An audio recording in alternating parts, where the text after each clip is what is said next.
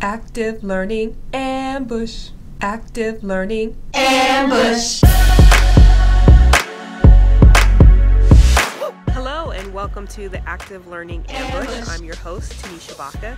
I'm actually standing outside of the High Tech Center 2 to see if I can find anyone who can share any active learning strategies for the Active Learning Ambush. Robinson room is open, so I'm going to walk in here and see who's in here. And I see Sherry. Hello, how are you? I'm good, how are you? I'm doing good. I'm doing the Active Learning Ambush, so I'm looking for people who have active learning strategies. So would you be willing to share one with our audience today? I would be. All right, so what's the strategy that you have? So for my critical thinking and critical reading 101 class, I just did this a couple weeks ago. Where do you stand? Nice. So it involves 3 signs. I post 3 signs on the wall, an agree, a neutral, or disagree. And I use it to introduce issues.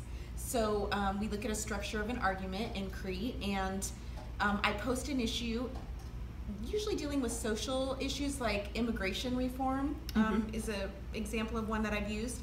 And then it's in the form of a question. So based off how they feel about that issue, they choose and go stand on a wall.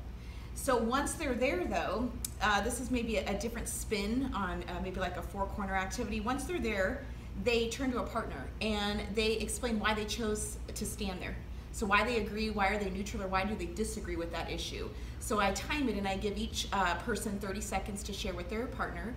And then after that, we open it up for open discussion. So they've had a little bit of time to share with themselves. And what's neat about the activity is first it's very visual. So everyone is up participating, they're doing the partner share, and then they can ask each other questions. So part of our class is also the way that you're asking somebody questions to keep that conversation going. So they ask each other why they feel something, and they might throw in a spin, like, well, why do you feel this way? Well, what if this happened? Or they give a different spin on it. So then based off that, you have students that maybe are rethinking their original position.